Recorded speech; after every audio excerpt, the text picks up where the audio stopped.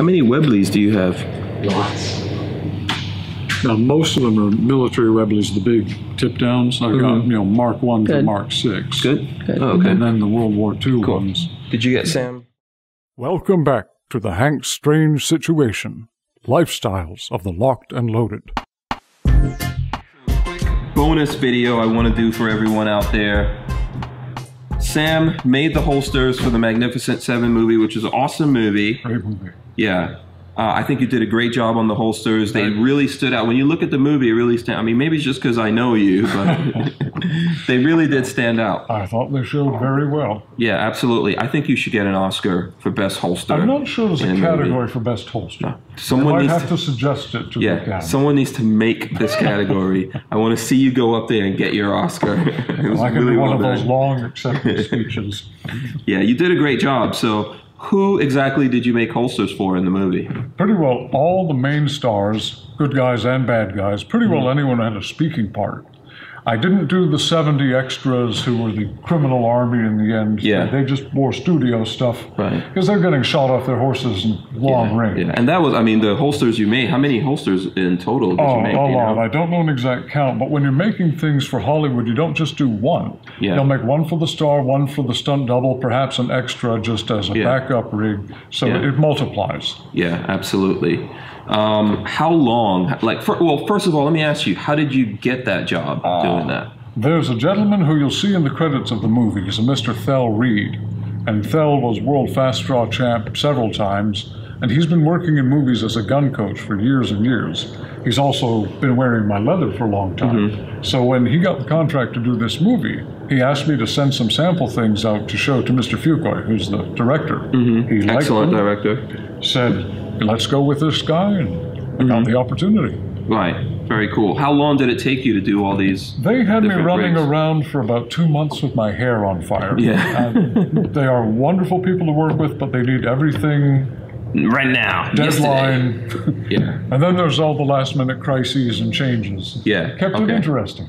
So I think it would be cool for the guys if we went over. We don't have the actual old holsters here. I have not obviously. had time to make duplicates. That's in the planning stages. Right, and I think that you said that some of those holsters might be up for auction or something like that.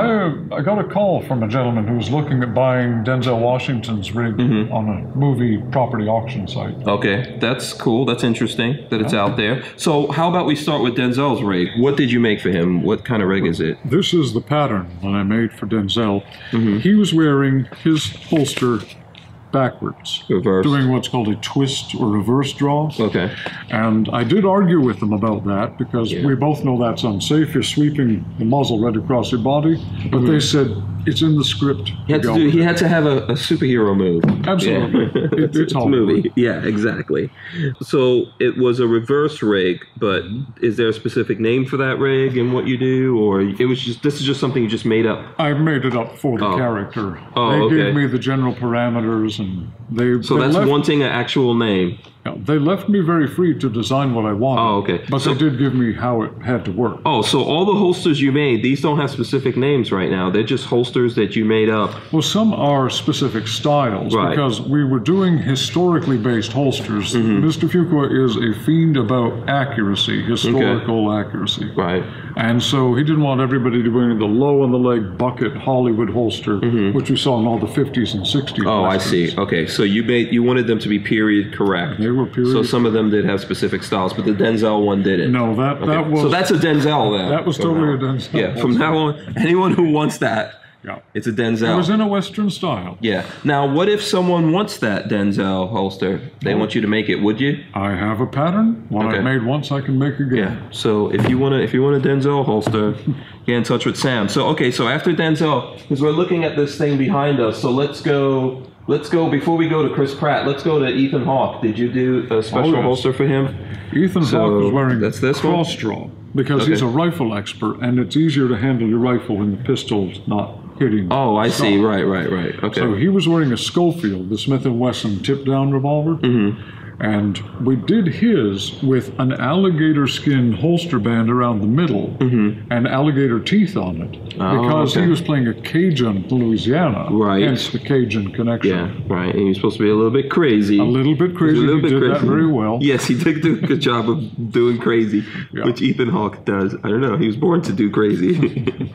So his was a cross draw. His was a cross draw. Okay. Butt forward, but you reach across for that draw. Right. Okay. Very cool. All right. And so let's see. After him, if we come back over to Chris Pratt, what kind of holster did Chris Pratt? Chris Pratt wore a 2-gun rig. These are the patterns for Chris Pratt's holsters. He had a strong side and a cross draw. Okay. So one while you're seated, one while you're standing, easy to reach. Okay. So those were the same holster? The different angle of carry. Oh, okay. And he wanted very plain, unadorned, workmanlike, no frills. His character was perpetually down on his luck. He was a gambler. He was was flush. He was busted all the time. So his gear looked like he'd been living in it for a long time. Yeah. Now I know this is a cool little thing about the movie. Here we go. So. This is your Webley. I loaned the production company 3 Webley pocket revolvers for my collection because in the famous card trick scene, Chris needs to pull a little concealed backup gun to get out of trouble when he distracts them with the card. Right. You didn't let me finish. Your card was the King of Hearts, right? Is this your card? Now you see, that was worth it, wasn't it? That was kind of good. Pretty good. That was And they didn't want to just use another Remington double-barrel Derringer because that's been in every Western movie since the dawn of time. The little Webleys were popular in the Old West as hideout guns. So it gave it a little something unique. Yeah. And it was yours that they used. Right, I loaned them the weapons for them. And this is it right here. This is the very gun that you see in the picture of Chris. It's an official movie gun. We have to get that into the internet, the Firearms Internet Movie Database, Webley, that's belonging to St. Andrews. Now, this cartridge that it's chambered for, the little 45 short, hasn't been manufactured in probably 90 years.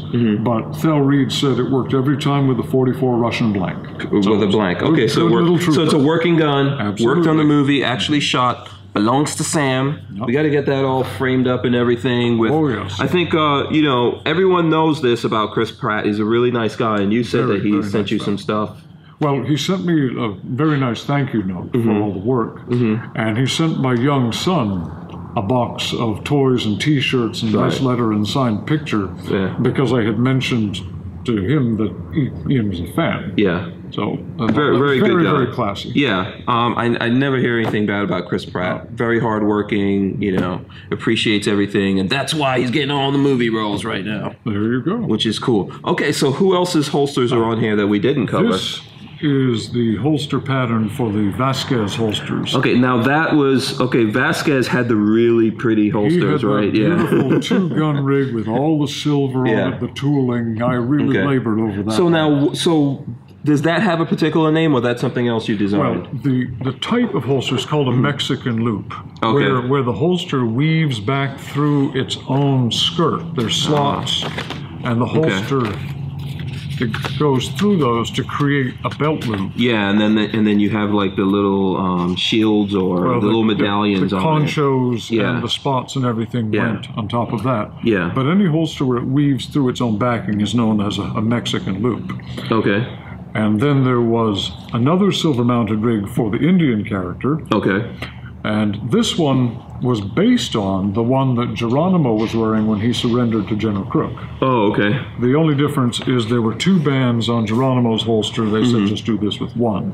These were the 2 silver-covered rigs. Yeah, those were really beautiful rigs. Now, you did the leather work, I'm sure. You didn't make all the silver work? I purchased the silver. It was you did? beautifully handmade, hand-engraved silver conchos, bars and buckles. Okay, so you bought that stuff and then you installed it in the holster and sent it out. Very nice. Silver work would be another discipline entirely. Yeah. I don't know if they're going to put those on sale anywhere or whatever, but those would be really nice. Obviously, Denzel's holster in the movie, since he was like the, you know, big star in the movie, would be great, but those are really beautiful This holsters. one was the cast favorite. Everybody loved the Vasquez rig. Yeah, okay. So if someone wanted one of those, would you be able, I know the silver is going to be expensive. I'd be able to reproduce it, but they better sit down when I tell them the cost, because You're going to have to check the stock market there was to see what silver is going lot for. of silver between the Yeah. buckles and the conchos, the spots. Now, what if they bars. want it, but they want gold? I don't know where to get gold. Okay. Not All right. in those pieces. Yeah. Let me not start anything here. All right. Did we cover all the holsters? Yes, I well, think there's the basic ones. the one here we did for Byung-Hung Lee. Oh, okay. He's the Korean guy. He's in a lot of movies. He primarily used his knives. Right. So Yeah. he was wearing his revolver. He had a really cool knife rig. Did you make that? Yes, made Okay. the belt with all kinds of little attachment points for the knife sheaths. They had kind of spring clips on them that just held Right. onto the belt. Okay, very cool. And then, I mean, there's other guys up there, obviously, that we didn't touch on. There's D'Onofrio. I think you said you made a rig for him, but his character. What they had me make for him was a scabbard that went across his back to hold the long rifle on a kind of a sling arrangement. But when they tried filming with it, it was too ungainly and in the way. So they put it aside, and his rig is just from Central Property. That wasn't one of my Oh, okay. pistol rigs. Okay. Were there any other rigs like that? Stuff that you made, but it didn't. Well, Chris is wearing a shoulder holster that I made. Okay. Although in the movie, he never drew the gun from it. Oh, okay. And then I think he has like a mare's leg type of gun in that movie as well, right? Well, Or he picked it up off one of the downed bad guys. Oh, okay. Who's wearing this long holster that I did for that, but I'm not even sure you got that much view You of didn't the see it holster. yet, but I do have one of those You rigs. do indeed It's have a one Hank of Strange those. rig, not a movie rig, not yet, unless we make some kind of movie with it. But you did make that rig that's in Oh, there yes. briefly. Yes. Okay, very cool. Do you have any other prospects of doing? First of all, is this the first movie that you've made holsters for? Oh, we've done smaller pieces for Okay. like Sacha Cohen's Dictator. Okay. And the latest installment, I think it's number 8 of Fast and Furious, who did a spinal stingray shoulder holster for one of the female characters. Oh, cool. Okay, so the new Number Fast 8 I that's believe coming it up. is, Oh, yes. nice. Okay. I hope it gets good screen time. Oh yeah, so okay, that's cool. That's another thing. I was at SEMA recently and I saw some of the cars. So you did one of the holsters, very good. So you're in the market if people want you to do holsters for their movies, absolutely. right? Okay, very cool. Thanks, Sam. Thanks for Pleasure sharing that. as always. Yeah, I'll roll in some of the pictures of this stuff. We don't obviously have the actual holsters here. It would take Sam so much time to get them made, but we might come back and do that. Indeed. Yeah, maybe we'll go one by one and we'll go through the holsters, or we'll do something, share it with you. Make the crowd figure. Yeah, you know. Or if you've got other ideas of what we should do, feel free to, let us know, comment on there and all that other stuff that I always tell you to do. Like, share the videos and everything. It's, I'll tell you something that I went to see The Magnificent Seven with Sam. Right. In the movie theater, and then Sam was all dressed up, all fancy, and he came over to Lola and I, and then everyone was like, who's that guy that came over? And I was like, it's my buddy. He made all these holsters that we're looking at in this movie. And I was like, I was a little movie theater famous for just a brief time. for the rest of the movie. Right. So that was really cool, man. I'm, proud of you. Thank you very much. Good work that you do. All right, guys. Thanks for watching.